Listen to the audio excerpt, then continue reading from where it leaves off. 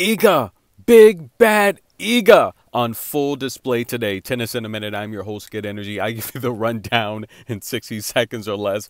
Iga is on one today. Did you see her miss that drop shot and look at her camp? She is furious. She made Belinda wait at the net. She does not care. Listen, I'll be honest with you. I like Savage Iga. I really do. Now, a lot of people give her a bad rap on grass. You know, they say, hey, she's a horrible grass player. The reality here is I covered this last year at Wimbledon. She won Wimbledon as a junior, okay? So she can play on grass, but the problem, I think, is after she won it as a junior, she did have a foot injury. But this is where the amazing footwork comes from. And this is why you guys got to listen to what I say. I know what I'm talking about here. Iga Swiatek, I tell you all the time, her footwork is the best on tour. But I also tell you she's not the most athletic on tour. What does that tell me as an athlete? That tells me that she wasn't gifted with that footwork. She's worked on that footwork. And a lot of it starts with that injury that she had. She had that foot injury. The road back to getting that foot stronger helped propel her to just having the best footwork she's had in her life. And it came from hard work, guys. Look, I tore my Achilles playing a basketball match. Before I tore my Achilles, I could literally, I've been jumping well over 10 feet since the age of 12, okay?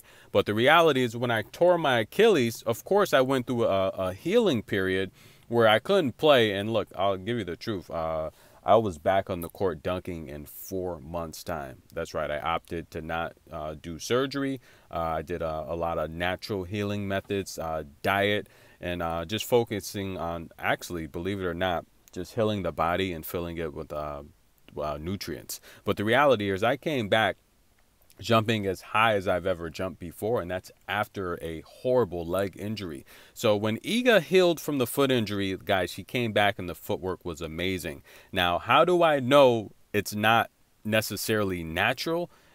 By how she covers the drop shots, guys. Iga's best footwork is moving laterally. Her lateral footwork is amazing. But when she needs to stop, cut, and burst forward towards the net to cover drop shots, very slow. She is not faster than Coco Gauff, guys. There's no integrity with that survey, and I'm probably just going to delete it. You guys are ridiculous. Leylah Fernandez, Jill Teichmann, these are all players that cover vertical balls a lot better than Iga. Take a look at this. It became very awkward for Swiatek. It's so close to the net, she can't touch the net. Vertical balls. I've been showing these videos for a long time. Anyone that watches her play, you know she's not a good net player.